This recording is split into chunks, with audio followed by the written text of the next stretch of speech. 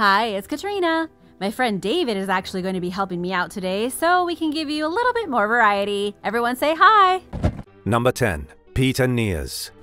Peter Nears was one of the most horrifying people that ever lived. He allegedly slaughtered 544 people, including 24 pregnant women. It's said that he was a master of black magic and had all kinds of bizarre powers. Supposedly, he could turn himself invisible in the blink of an eye and could even transform into a cat or a goat.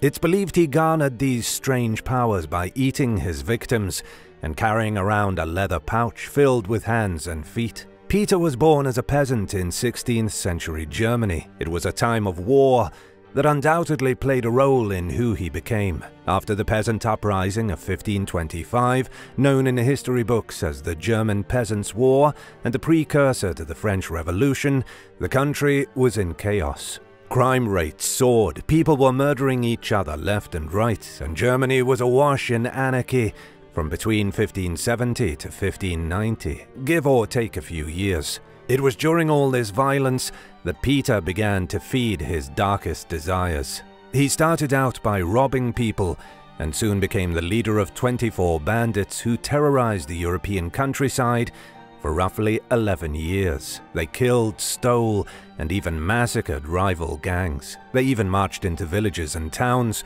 and would attack law-abiding citizens for their goods and gold. Peter and his bandits were captured in 1577 and tortured, at which point he confessed to at least 75 murders.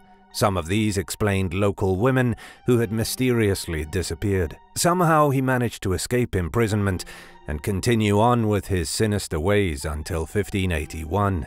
By this time, Peter was well known across the country. One night he stayed at a local inn, and the innkeeper came into his room while he was taking a bath. They discovered his leather pouch full of body parts and knew exactly who he was. The innkeeper quickly alerted the authorities, and Peter was captured again. It's believed he was arrested so easily because he was separated from his magical objects, which were believed to make him invisible. On the first day of his imprisonment, he had parts of his flesh skinned off, and then hot oil was poured into the wounds. The second day, his feet were greased and shoved into burning coals in an attempt to burn him alive.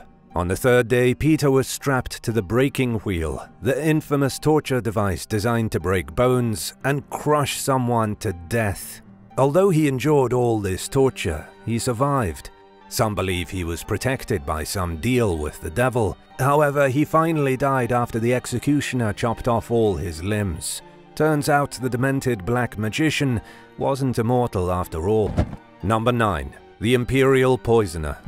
Locusta of Gaul was one of the very first serial killers in the world. She was born in the countryside of Gaul in the 1st century during the Roman Empire. She learned to use herbs and natural ingredients to create poisons and began her career selling those poisons to people in the city who wanted to assassinate their enemies. She was basically an arms dealer, selling her toxins to people who openly wished to commit murder. It was around the year 54 AD when she was finally picked up by Roman authorities and imprisoned. They realized she was behind multiple deaths, albeit not technically by her own hand. She merely supplied the weapons used in the killings. But before she could be put to death, Empress Agrippina the Younger decided to take Locusta into her service. She wanted to murder her husband Claudius, thereby ensuring that her son Nero would inherit the throne. And yes, this is the infamous Nero who would go on to be one of the worst emperors in Roman history. First, Locusta supplied a poison intended to upset the stomach of Claudius's guard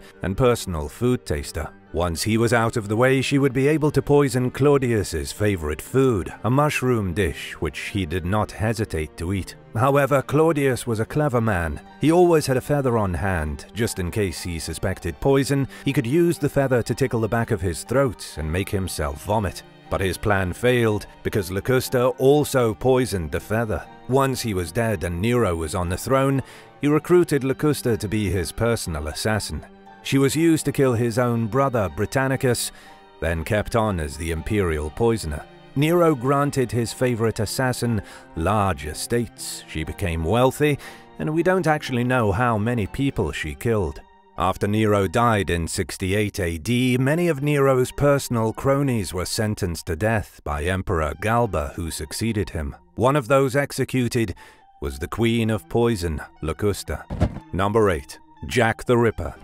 Jack the Ripper was behind what is now known as the Autumn of Terror in 1888. In Whitechapel, London, 5 women were officially victimized by the Ripper. They are known as the Canonical Five and include Mary Ann Nichols, Annie Chapman, Elizabeth Stride, Catherine Eddowes, and Mary Jane Kelly. Each of these women was killed within a mile of the other, and their bodies were all mutilated in surgical and bizarre ways. Many of their internal organs had been removed as well, including their uteruses or kidneys.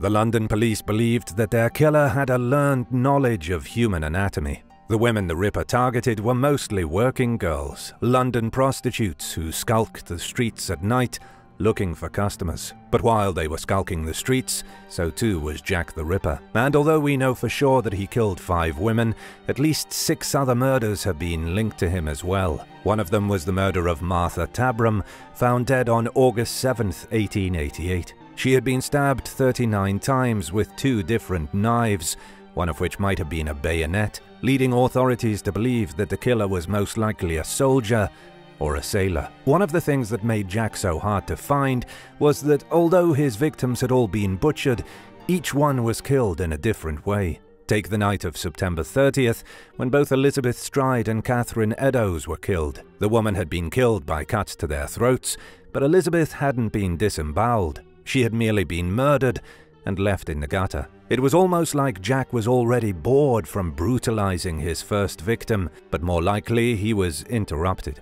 At the end of his spree in 1888, he never killed again that we know of. He came and went like a ghost, and over 100 years later, we still don't know his real identity. Number 7. Ranavalona the Cruel.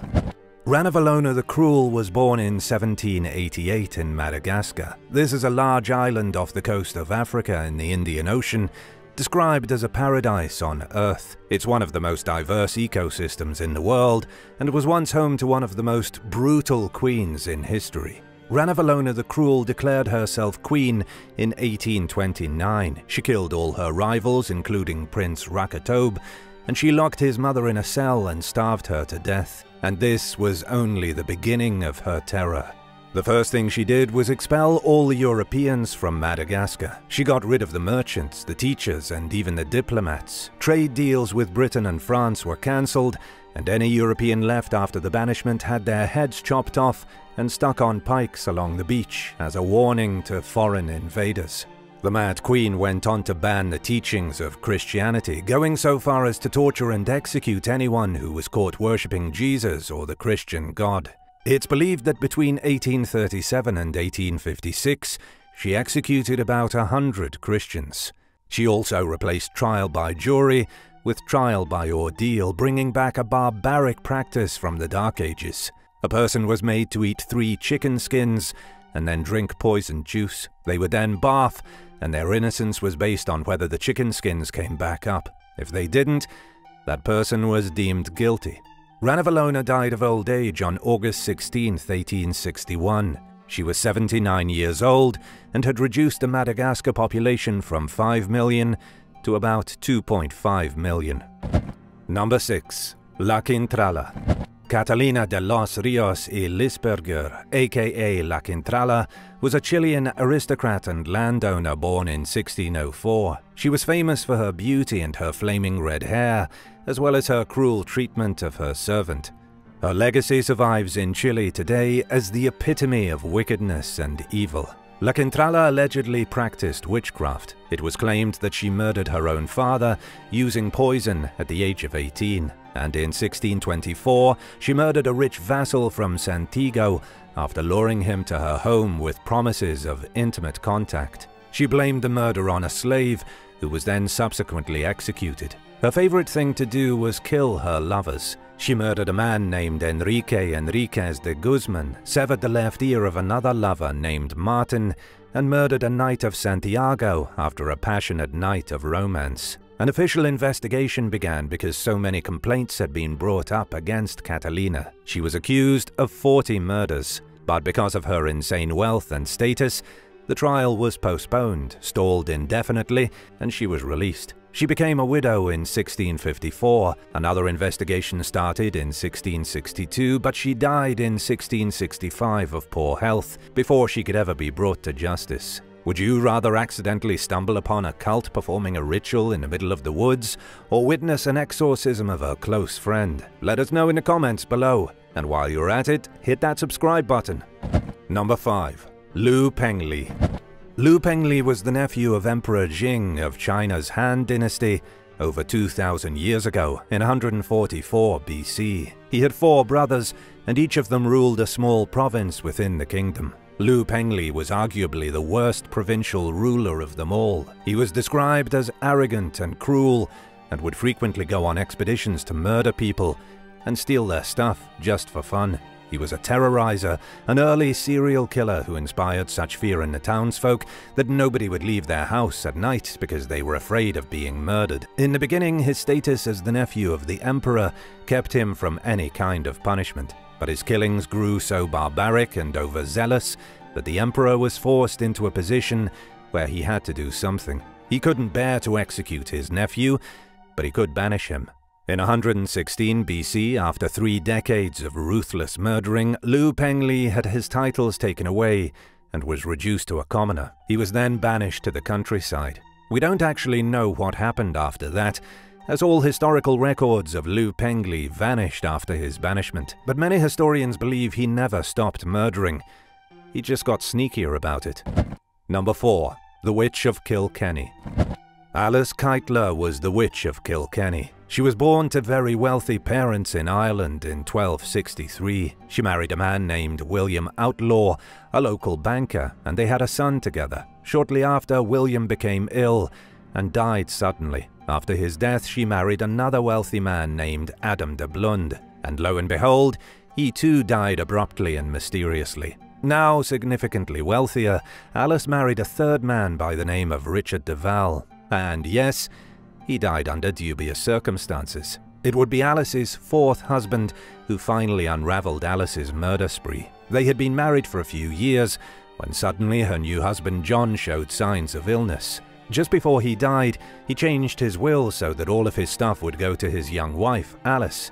But John's family wouldn't allow this to happen quietly. They immediately brought charges of witchcraft against Alice, saying she had bewitched John into leaving behind his fortune, and then she killed him. She was accused of leading a coven of witches and lying with a demon called Artisan. As Alice was waiting in the dungeons of Kilkenny Castle to be burned at the stake, after being found guilty of witchcraft, she escaped, and after her escape, we have no idea what happened to her. Number 3.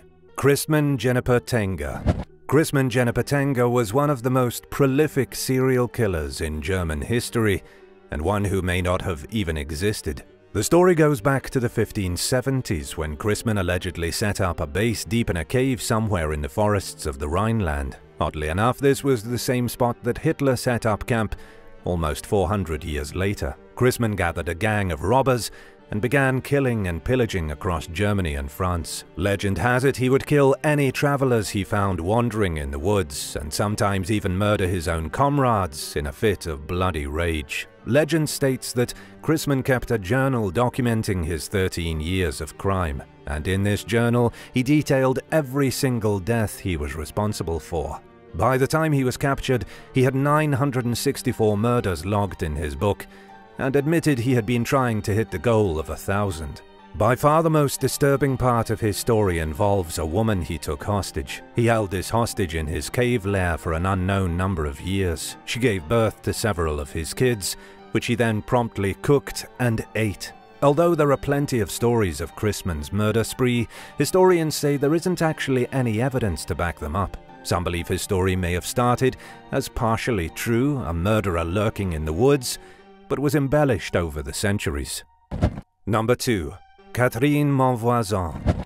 Catherine Monvoisin, also known as La Voisin, was a fortune teller in France in the 17th century. She provided everything from poisons to aphrodisiacs, pregnancy termination drugs, and she even organized black masses and other paranormal events. She was the head witch, the top sorceress who was allegedly behind the killings of at least 1,000 people, but perhaps even 2,500. Catherine was deadlier in her short 40 years on this planet than the Italian mafia. Business was booming up until the death of King Louis XIV's sister-in-law, the Duchess d'Orléans, by supposed poisoning in 1670. It was around that same time when business started to spiral. There were riots and people were accusing witches of abducting children. Plus, priests were receiving way too many confessions about people poisoning their loved ones and regretting it. All of these accusations led directly to Catherine Monvoisin. Fortune tellers began to be arrested in 1677, followed by a string of poisoners and sorceresses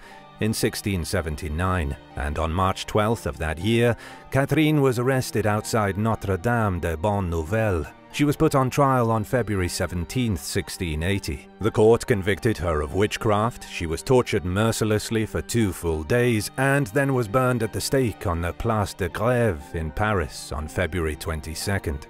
Number 1. Thomas Griffiths Wainwright.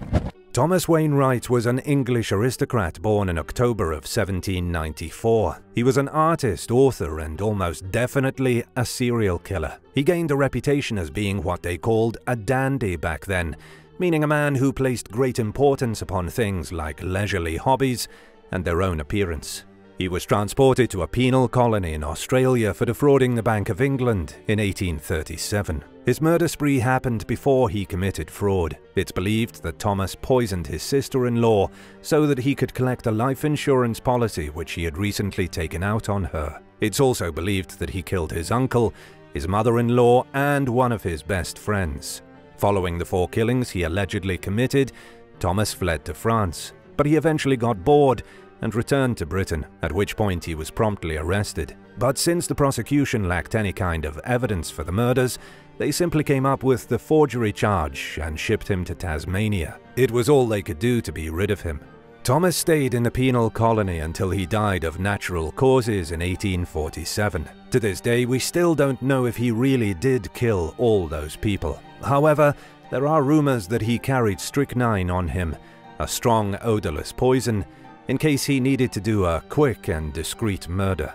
Which of these historical killers do you think was the absolute worst? Let us know in the comments, and thanks for watching. Remember to hit subscribe if you haven't yet, and come back soon for more awesome videos from the channel. Bye.